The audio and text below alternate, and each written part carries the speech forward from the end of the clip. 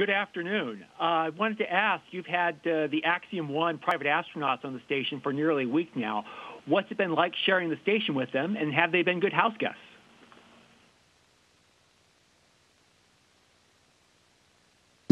It's been a really exciting week. We all know that we're part of really an historic mission here. The first private astronauts is going to be opening up the way for space for everyone, really. This is just that first step. They've also brought with them some incredible hardware. We've been doing some internationally recognized science, and they've been performing that as well. We've had a lot of fun showing them around, showing them how to live and work in the space station. They've been great crewmates. They've been very kind and gracious with us as well. And so it's been a wonderful week. Our next question comes from social media. Matthias, this one's for you. What was your favorite research experiment you worked on? Well, I did lots of science experiments, and like being a material scientist, I really enjoyed being up here and doing almost 100 different experiments or participate in these experiments. But if I can only select one, then I would choose concrete hardening. It's an experiment which is interesting from a material science point of view because we gain a lot of data that we can use later on for simulations on the ground to produce better materials. But it also has a lot of impact and relevance to like a very hot topic that we have currently on our planet Earth. It's climate change. And climate change comes because we have a lot of CO2 production, and the worldwide concrete production produces 7.3% of CO2. So if we can improve this process, reduce the CO2 emissions due to concrete mixing and all the building industry, then we actually have a massive contribution against climate change. And so this is probably the experiment with the highest impact, I would hope. And our next question comes from Marcia Dunn with the Associated Press. Hi. Perhaps for Tom or anyone else who would like to chime in, I wanted to also ask about the Axiom Crew. I'm wondering, was it intrusive in any way having 4 guests move in to your home for a whole week, and any safety concerns? And now that you've experienced this, could just about anybody pull off something like that, flying into space and spending a week at the space station? Thank you.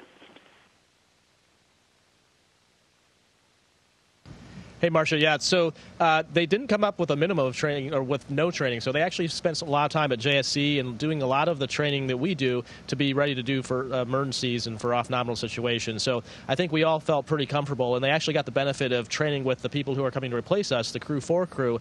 And so not only did they train themselves, but they got to train with other NASA astronauts to sort of see how we work through problems and challenges.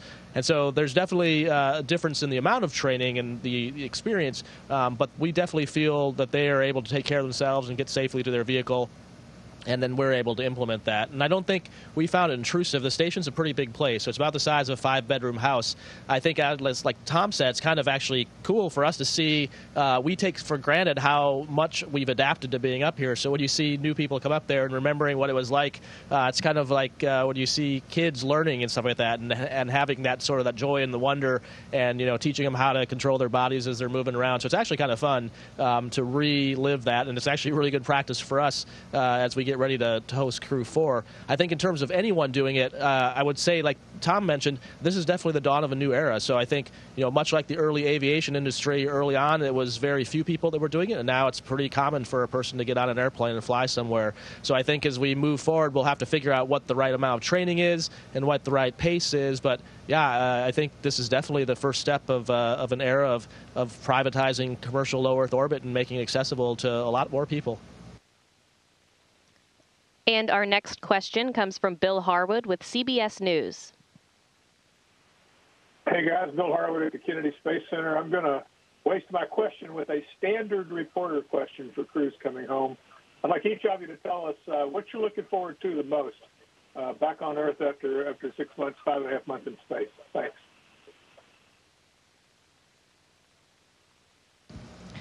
I think we're all really looking forward to seeing our loved ones, our family and friends on the ground who were so instrumental in supporting us throughout our lives and getting us to this point, and then, of course, supporting us while we've been up here. So I think first and foremost, that's probably all of our answers. And then, of course, we're starting to think about all the different things we might want to eat and drink when we get home. So I think that's on our minds, too. All right, and our next question. I'll just add a hot bath to that. I think we'd all like that.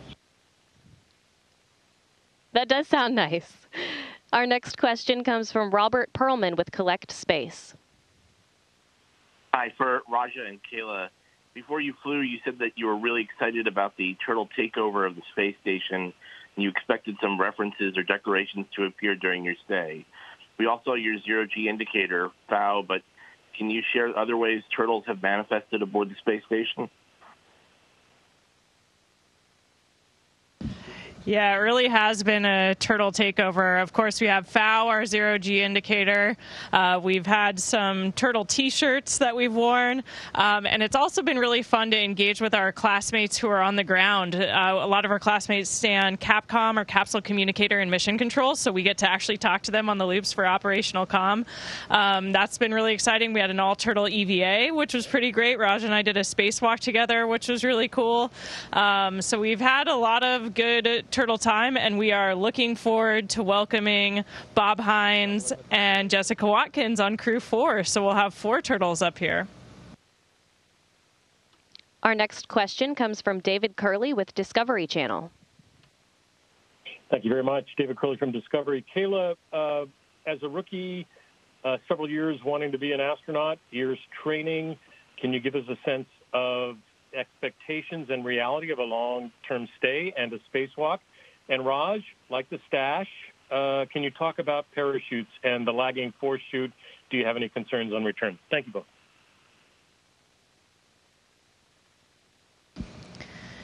Yeah, I think for me, this mission has been such an incredible experience. And, you know, having 3 first-time flyers on the crew, it's been really special to have this experience, and especially to have Tom here as a mentor to kind of show us the ropes. And, of course, we had Mark Vandehei with us for the majority of our mission, the second half of his year stay. And I have to say, we really feel like we're super well prepared by our training on the ground to experience this, but there's only so much you can prepare for. I think you can intellectualize the experience of living and working in microgravity, but until you experience it, you don't really know what it's going to be like. The spacewalks were absolutely incredible. That was something I was really hoping I would get the chance to do, and we were super lucky because we all got the chance to do a spacewalk during this mission, and that was kind of a crew goal. We didn't know if it would work out because of the scheduling, but we had a fantastic time out there doing some amazing work, looking down at our beautiful planet, and for us, I think that was a really, you know, kind of the ultimate experience to have together, and really valuable developmental for future missions. And when we start to think about things like going back to the moon, doing a moonwalk, I think that's the best way we could have possibly prepared. Yeah, and thanks for asking the question. So the mustache is a tribute to General Olds. So there's an Air Force tradition called Mustache March that goes back to that era. Unfortunately, I was doing spacewalks in March, so I couldn't grow a mustache and not interfere with the comm cap that. But I still owe the Air Force a few weeks, so I'm taking it into April. As for the shoots, so there's tons of people on the ground that look at reviews, look at that data. One of the good things about having 4 shoots on a system is that you can actually do just fine with 3 of them. So all the lagging shoots we've seen have been within the family of what they predict and within the models, and all the descent rates have been completely nominal. And so it's all well within the expected behavior. I mean, visually it looks odd when you see it, but it's not totally unexpected. That shoot system is super complicated. But we have total confidence in the system and more importantly in the people who are asking all those questions, looking at the data, the imagery, the models. And so, yeah, we are feeling pretty confident and ready and trustful of the system and ready to go home. Our next question comes from Zach with the Launchpad News. Yes, good morning, Space Station. Back from Edmonton, Canada. Raja, Matthias, and Kayla, this was your first space flight. Could you maybe each share something you found surprisingly easy to adapt to during your long-duration stay? Maybe something that was challenging and how you overcame that. Thank you so much.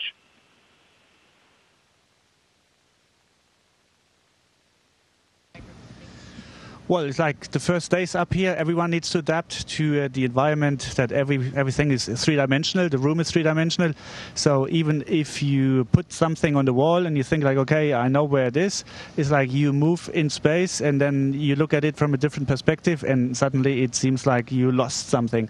So that was the biggest, let me say, the most time-consuming point of the first few days or weeks even, to get used to the 3D environment. But apart from that, I think we all pretty fast adapted. And yeah, I hand over to Raja and Kayla. I'd say very similar to Matthias, just orienting your eyes, and as you come around a corner in the module, it takes a while to be able to come around the corner in any direction and realize where you're at and instantly orient. And I think now, kind of going back to that point about the private astronauts, it's funny to watch them, relearn that process and always try to orient up and down, whereas we just kind of fly around corners in whatever orientation we have to be, and it just naturally happens. The brain's pretty amazing. Yeah, I think I have similar little things, but one thing that was kind of overwhelming for me when I first got up here about that 3D environment and how much equipment we have up here is there's just a lot of visual input, a lot of cluttered views when you look around because of all the amazing scientific equipment and all of the equipment we have to keep us alive.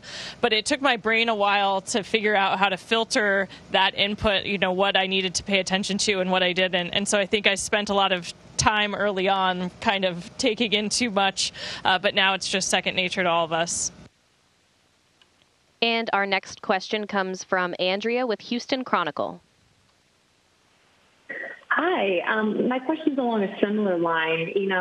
For three of you, this is your first time in space, and as Kayla said, you had your first spacewalk.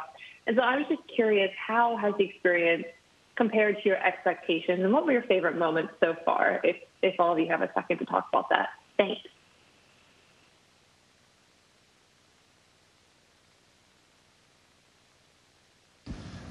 Well, I mean, it's like, if I need to summarize like the highlights of this mission, definitely it's the launch, sitting on the rocket and being like accelerated from 0 to 28,000 kilometers per hour within a few seconds or minutes. And then arriving here on the station, like opening the hatch, it felt like, I know this station, and obviously we all know it because we trained so long for it, but then it was completely new and then we had to discover it. So like exploration inside the space station definitely was also a highlight. And then the spacewalk. It's entering again a completely new world, stepping out of this fabulous station and being out there in space. So these were definitely my three highlights, and hopefully the landing will be the next. I think for me, just the simple act of looking out the window is probably the highlight of up here, and that's something I try to do every day, every night, and whenever I have the opportunity, because it's just something you really want to relish as much as you can. And so that for me has been the highlight, and far exceeded. I think I academically understood what it would be to look at the Earth, and you can look at it on a computer, you can look at the HD cams on the NASA feed of what it looks like, but to actually take that in with your eyes, it's pretty overwhelming. I think for me, the most impactful thing has been the opportunity to work not only with our crew, but the amazing flight control teams all around the world. It's an incredibly fulfilling experience to be part of such a mission-driven organization who's accomplishing so much every single day. And when I look back on the things that we've had the honor and privilege to be a part of over the last 5 months, it gives me goosebumps every time I think about it. And this crew is just really special. We all really love each other, and we've had such a fabulous time up here. We, of course, missed Mark. We had 5 months up here with him as well, and just had a phenomenal time enjoying this experience together. And I'll just add in there, I was a bit surprised to find out how emotional I got when I got to see my crewmates see space for the first time and watch them look out the windows. I suited them up for their first EVAs, and how protective I felt and how emotional it was to see them go out the hatch. I had a hard time getting any work done. I was going window to window to watch them and make sure they were okay. And of course, they did a fabulous job. So that's been a hugely fulfilling and wonderful experience to have three crewmates. I mean, they've gone from being rookies, and they inspire me every day now when we start the workday. We're acting like veterans in the first couple of weeks, and that's been a hugely wonderful thing to witness.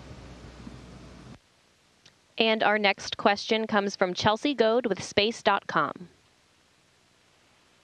Hi, thank you so much for taking my question. My question is for the rookies on board who are no longer rookies. How would you all feel about returning to station? Obviously, I can assume, but would you all want to fly on a return mission to station? And if and when you return, what would you do differently, whether that's the food you request or the way that you schedule your time? How would you do things similarly or differently next time around?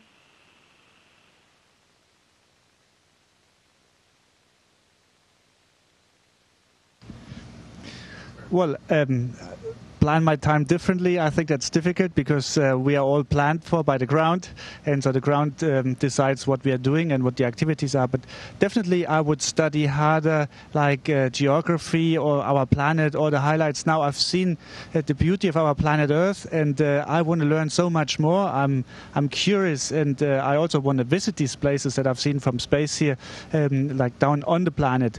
And so next flight, hopefully I prepare better, study harder, so that I just look out of the window and know exactly where I am.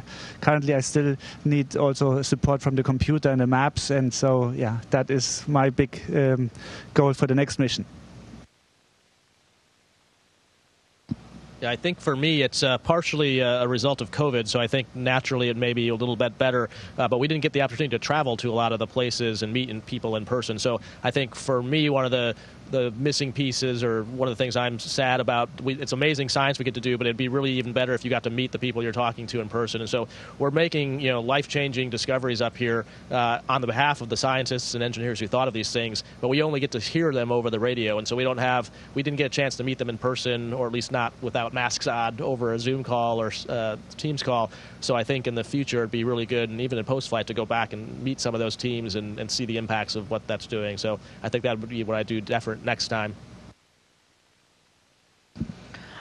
I would absolutely love to come to the International Space Station again. I think it's been such an honor for us to be a part of this incredible engineering and scientific vehicle that has been up here for 20 plus years. What an incredible legacy to be a part of. And so we've learned so much, not only individually, but from the history of the station, everything we've accomplished. So being a part of that has been really amazing. And I think for all of us, we would probably just take forward, hopefully, the lessons we learned in our first weeks and months here. I think you feel a lot of pressure when you first get up here, trying to keep up with all the tasks. We have really busy schedules. And when you're doing something for the first time, it always takes longer. And of course, there's all the growing pains we've mentioned where, I let go of this microphone and that's cool, but if I look away for too long, it's going to disappear and now it's lost and I have to look for it. All these little things like that you have to get used to. So I would hope that next time we're a little bit more prepared for some of those challenges. And our next question comes from Gina Sinceri with ABC News. What's everyone looking forward to when you get home? A hot shower, a walk on the beach, a cold beer? What's up on your list?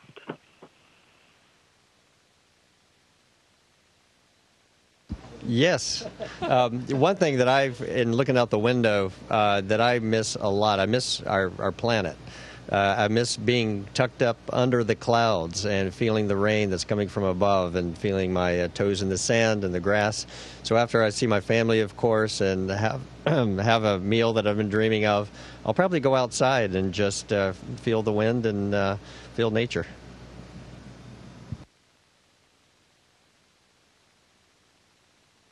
And our next question comes from Stephen Clark with Spaceflight Now. Thanks for taking my question. Stephen Clark from Spaceflight Now. I think my question's for Tom Marshburn. How often do you get to go over to the Russian segment of the space station? I know it's a big station, but how often do you actually get to go over to that part of the station and visit with your Russian crewmates? And what's the dynamic like with everything going on down on planet Earth?